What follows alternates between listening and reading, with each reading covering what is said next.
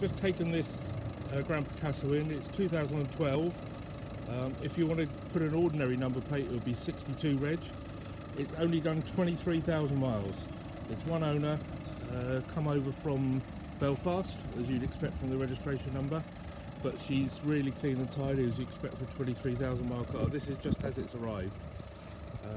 We're going to take it into the workshop, give it a thorough check over, MOT till October, panoramic glass sunroof, being the Platinum model, remote central locking, 2 keys, you've got the service history. I'll take some more pictures once she's ready. We'll have a quick look inside.